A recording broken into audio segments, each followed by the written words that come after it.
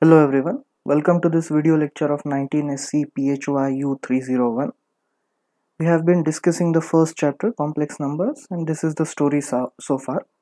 We discussed quadratic equations, which are of this form: ax square plus bx plus c is equal to 0. Roots of this quadratic equation are given by this equation: x is equal to minus b plus or minus b square minus 4ac divided by 2a. Quadratic equations, even with real coefficients, can lead to complex roots, and that is why we discussed the quadratic equations and their roots. Then we considered a few definitions in relation with a complex number, say z, which we have been writing as x plus iy. Then real part of this complex number z is x, and imaginary part of this complex number z is equal to y.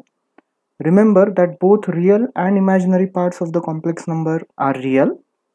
The imaginary part is called as imaginary because it is multiplied by this I, which is equal to square root of minus 1, an imaginary number.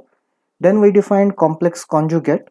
For a complex number z, which is x plus iy, its complex conjugate is denoted by z star, which is obtained by reversing the sign of imaginary part. So for z, its complex conjugate is going to be this, x minus iy. Then we also defined modulus, or absolute value of the complex number, which is obtained by taking square root of x square plus y square. Since x and y both are real numbers, irrespective of whether they are positive or negative, mod z will always be a real positive number. And we also saw the geometrical interpretation of that when we considered plotting complex number in our Venn diagram. Modulus is nothing but the distance between the point which represents the complex number and the origin. We also defined the argument. Let me call that as theta now, which is tan inverse of y by x. This modulus is rotational angle made by the line joining the point which represents the complex number and origin with positive real axis.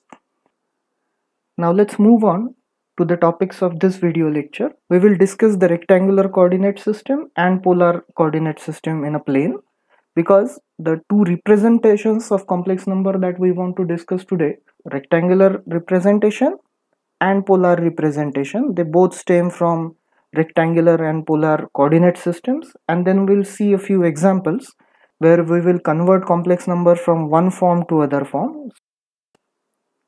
What is a coordinate system? A coordinate system is a way to locate a point in the given figure given the address or so-called coordinates of that point. We will confine our discussion to planes because complex numbers lie in this plane, Argand plane. In a rectangular coordinate system, a point is located by giving x and y, the two coordinates. When you represent the first coordinate x, you basically, so this horizontal line is x-axis and the vertical axis is y-axis. When you give x, you express a line which is parallel to y-axis. Now on this vertical line, all the points have x component as x. Then when you give the second coordinate y, you express another line which is now parallel to x-axis, and for on this line all the points have y component as y, and wherever these two lines meet becomes the point which is to be located, which is located by using these two coordinates. So this is the rectangular system. Why it is called as rectangular system is clear from the figure. You can see that a rectangle is formed.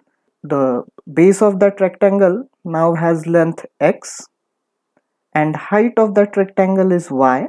You can convince yourself that no matter where the point x and y lies, a similar rectangle is formed, and therefore the coordinate system is called as the rectangular coordinate system.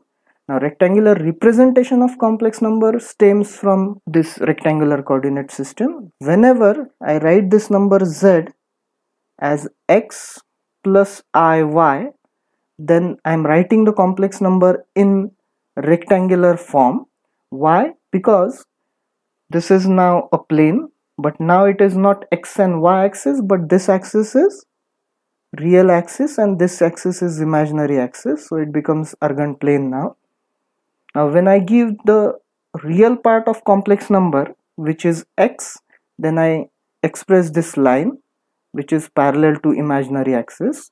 On this line, all the points now have the same real part, which is x. When you give the imaginary part, then you express this line which is parallel to real axis, and on this line now all the points have same imaginary part as y. When these two lines intersect is the point z, which is x plus iy. Now you can clearly see that it is very similar to the rectangular coordinate system, and that's why this representation is called as rectangular representation of complex number. We have been writing complex number in the same form, rectangular form, so far.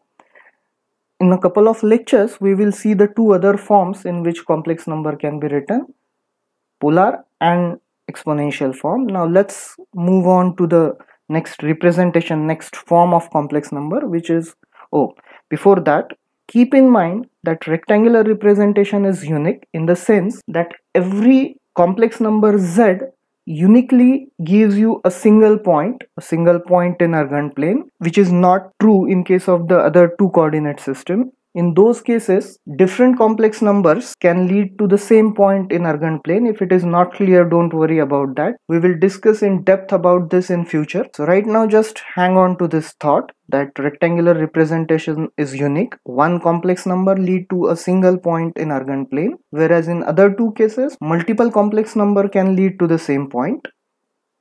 Now let's discuss the polar coordinate system. Suppose this is the point x and y, which is to be plotted, which is to be located. This axis is x-axis, this axis is y-axis. Now instead of giving x and y coordinates, in case of polar coordinate system, r and theta is given. How it is done? We'll see that now. So when r is given, this is the point which has coordinate x and y.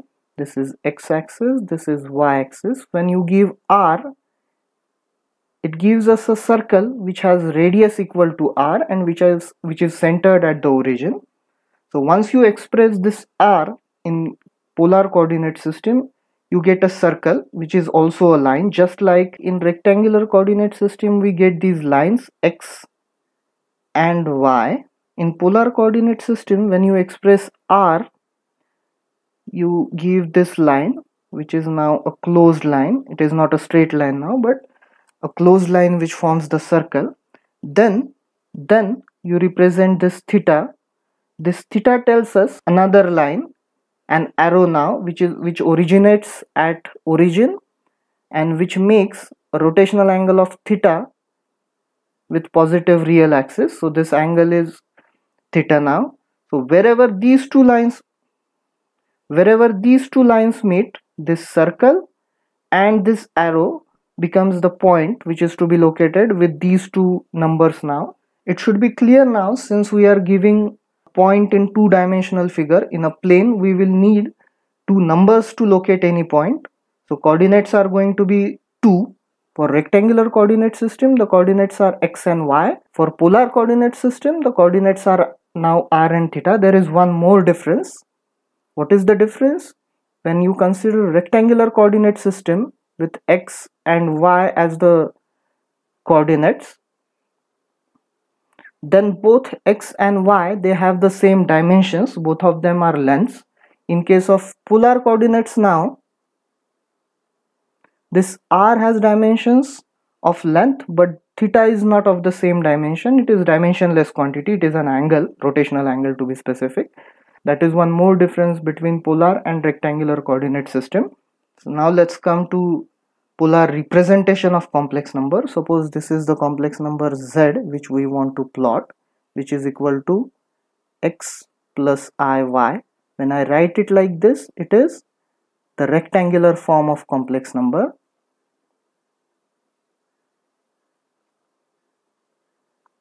This now is real axis and this is imaginary axis. Keep that in mind. This is Argand diagram, complex plane. What is this distance? This distance is now x. It is the real part of the complex number.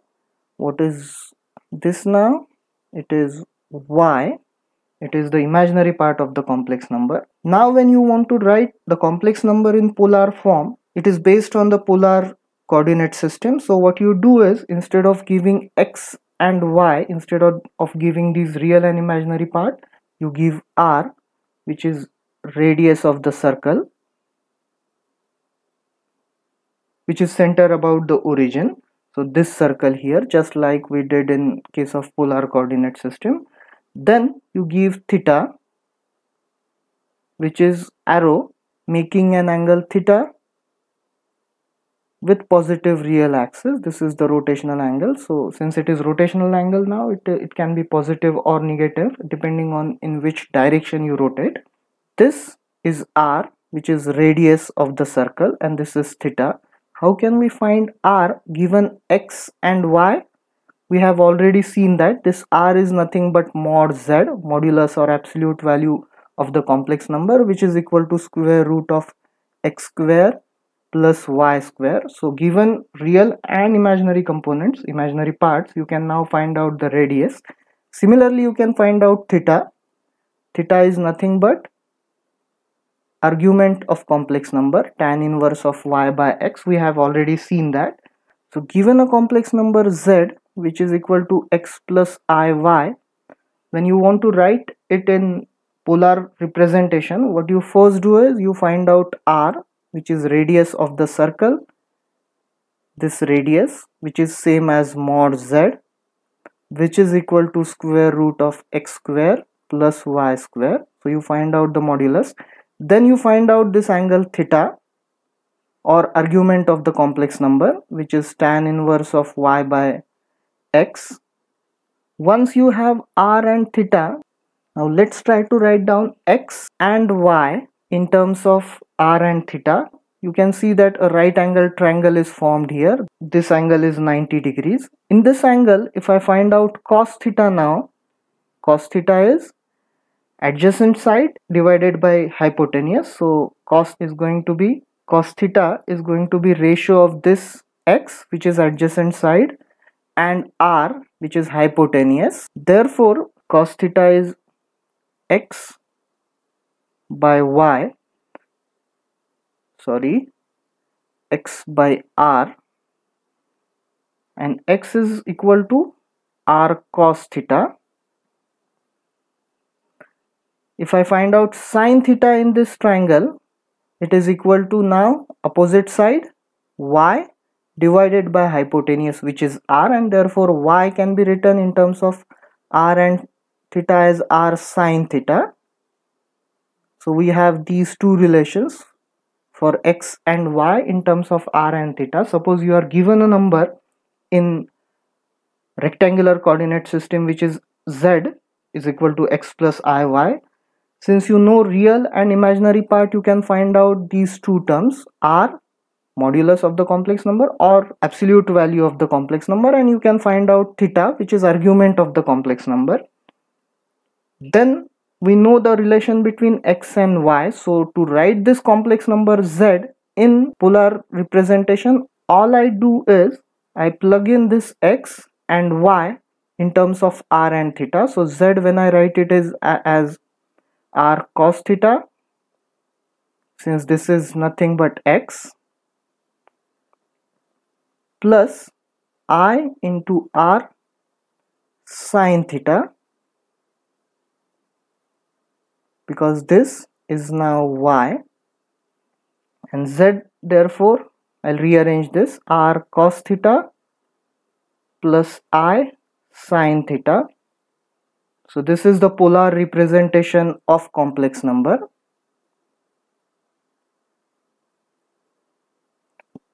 Why is it called as polar representation? It is because when you consider rectangular coordinate system, your coordinates are x and y, but when you say you are writing the number in polar coordinate system, you express it in terms of r and theta. It is exactly what we are doing. When we represent the complex number in rectangular form, we are representing it in terms of x and y, whereas when we represent it in polar representation, we represent it in terms of r and theta. Let's see how this works in more detail. Suppose this is the point. This point is shown here. This is in first quadrant now.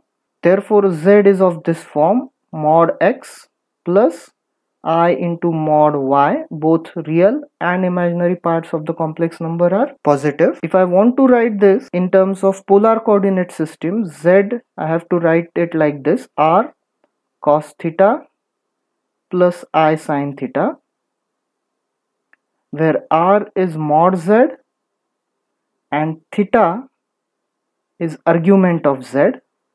I can calculate modulus and argument. Let me erase this.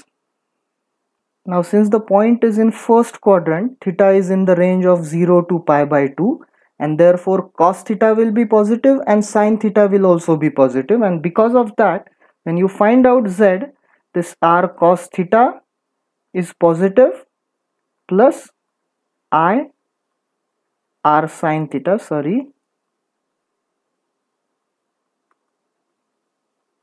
so this is also positive, this is y, this is x.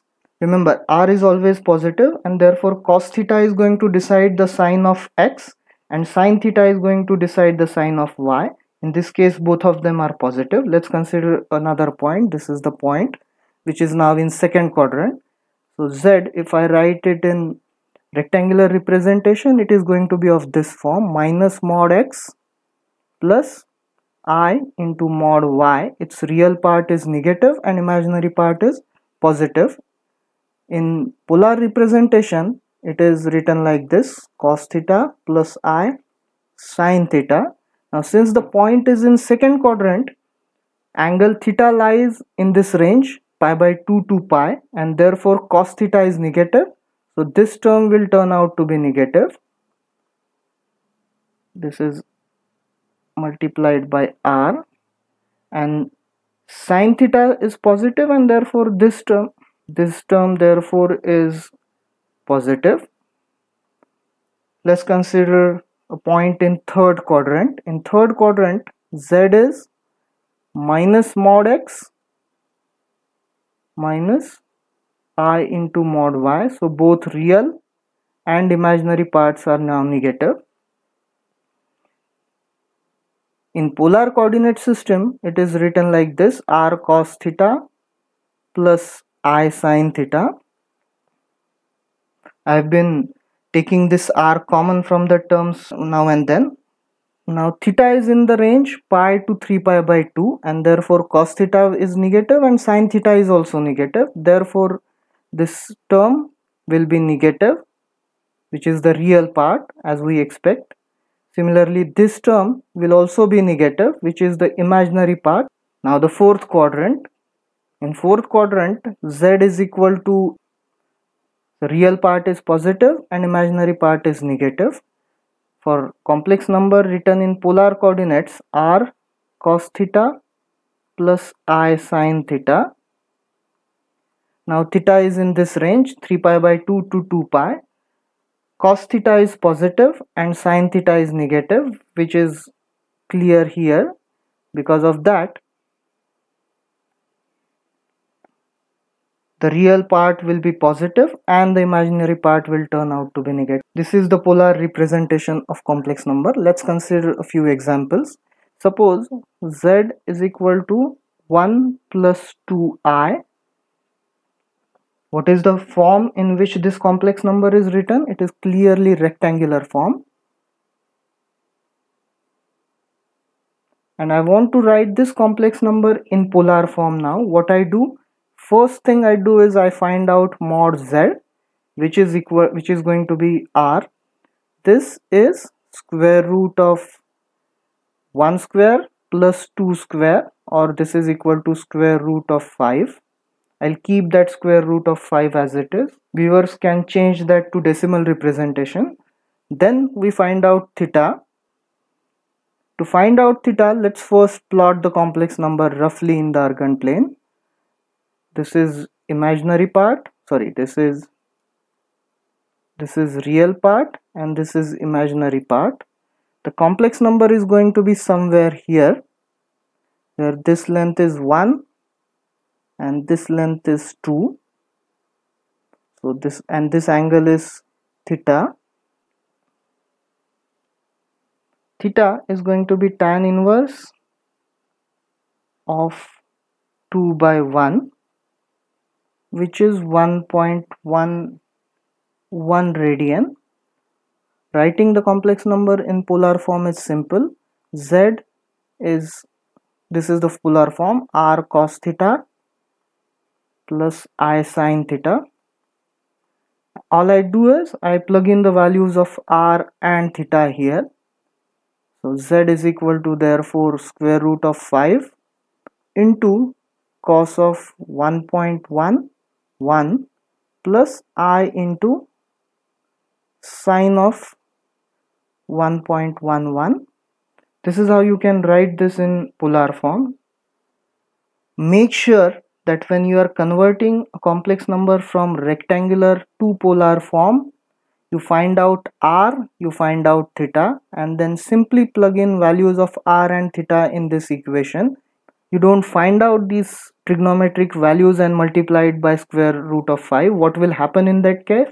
You will again get the rectangular representation. So you keep it as it is. Let's now consider another number. Let's consider a number which is minus 4 plus 3i.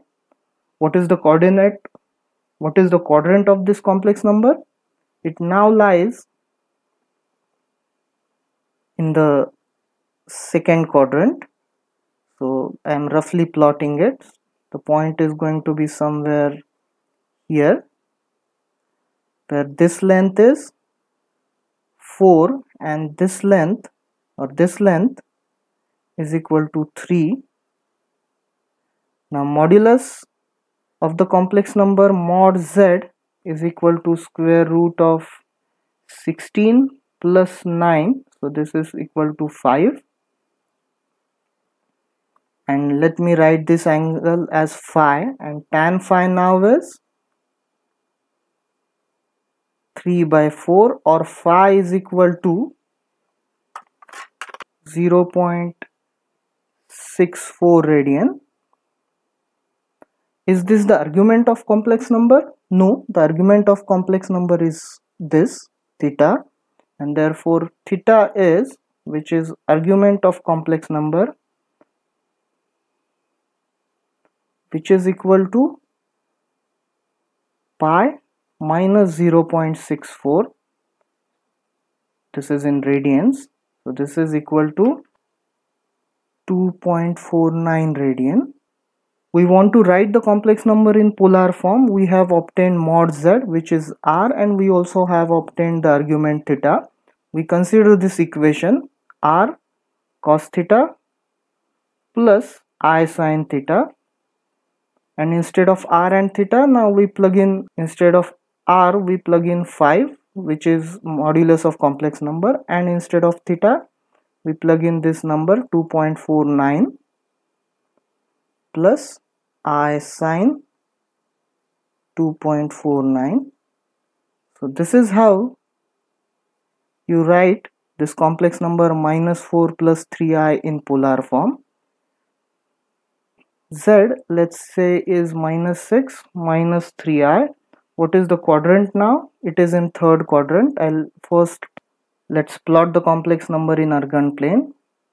This is real axis, this is imaginary axis. The complex number lies in third quadrant. So this distance is 3, and this is the complex number. R, which is mod z, is this. First let's find out mod z, which is equal to square root of minus 6 square plus minus 3 squared, which is equal to 6.71. Now let's find out theta, argument. Before that, let's find out this angle phi. Tan phi is 3 by 6 or 1 by 2. Therefore phi is equal to 0.46. Theta, which is argument of the complex number, is this angle. I am considering the clockwise rotation, so it is now negative. So the angle theta is minus pi plus 0.46, which is 2.68 radian. I am writing this as negative angle. You could have chosen the other way around. You could consider this angle which is positive. Both of them are correct. So once I get this r and theta, remember this is nothing but r. Z now when written in polar form is of this form: r cos theta plus I sin theta. I plug in the values of r and theta to get the number in polar form: 6.71 into cos of minus 2.68 plus I sin of minus 2.68. So this is the number converted to polar form. One more example for conversion from rectangular to polar form. Z is say 5 minus 2I. What is the quadrant? It lies in fourth quadrant. Let's plot it. This is real axis, this is imaginary axis, and number, this length is 5 and this is 2, and the complex number is going to be here. This is mod z, which is equal to r. Angle is theta, argument of the complex number. Let's first find out mod z, which is equal to r, which is square root of 25 plus 4. So r is equal to 5.38. Theta is minus of tan inverse of y by x, which is 2 by 5. I am already considering this negative sign here because the rotation is now clockwise. So theta will turn out to be equal to minus 0.38 radian. To write down the complex number in polar form, this is the equation. This is z r cos theta plus I sin theta. So z is 5.38 into cos of minus 0.38 plus I sin of minus 0.38. So here we have converted the complex number which was in rectangular form to a form which is now polar form. These are the few examples which we considered for the conversion from rectangular to polar system. Now let's consider an example for conversion from polar to rectangular form. So z, suppose, is given in this form: 5 into cos of 1.29 plus sine of I sine of 1.29. Whenever the complex number is given in polar form, there are a few checks that you should make to make sure that the form is correct. First one is this number, it should be positive because this is r, it should be positive and real. Second check is these angles, they should be same, they cannot be different, because theta or argument of the complex number is going to be same for the given complex number. When there are no units specified for the angle, you should always consider them to be in radians. Now you want to write this complex number in rectangular form. What you do is x is 5 into cos of 1.29 and y is 5 into sine of 1.29. So this gives you x, this gives y. Once you calculate them, the number is converted to rectangular form. So it is 5, x turns out to be equal to 1.38 plus I into y is 4.8. So this is the rectangular representation of this complex number which is given in polar form. You should try more examples for conversion from polar to rectangular and rectangular to polar. You can find many problems in the given references, or if you are officially enrolled, you can check the online portal. You should find more problems there. That is all for today's lecture. Let's summarize what we have done. We first considered the rectangular representation of complex number. Whenever complex number is written in this form, z is equal to x plus iy, it is called as rectangular representation. Why? Because it is closely related with rectangular coordinate system. Then we considered the polar representation. Polar representation of complex number is like this: r into cos theta plus I sin theta, where r is mod z and theta is argument of z. You know how to find out the argument and modulus of complex numbers.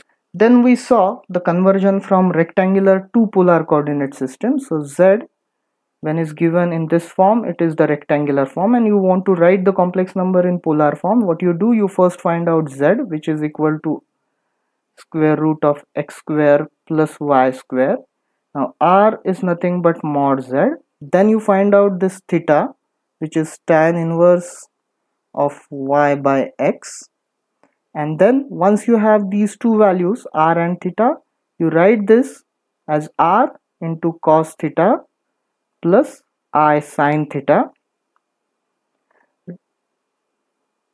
You do not multiply r and cos theta and r and sin theta, otherwise you will again write the number in rectangular form. You keep values of r and theta as it is in this equation to convert complex number from rectangular form to polar form. And then we considered the conversion from polar to rectangular form. If a number, complex number, is written in polar form, then it is of this form: r is mod, this is r or modulus of the complex number. To convert it to rectangular form is now simple. You multiply r by cos theta and then you multiply r by sin theta. This is now nothing but x and this is y. So z, you get it in polar form. It is essential that you should be able to make these conversions. In next lecture, we will consider the third representation of complex number, which is exponential representation of complex number. Practice more to understand all the concepts that we have been discussing so far. They are important and you won't get anything unless you understand all these concepts. Thank you for watching this video.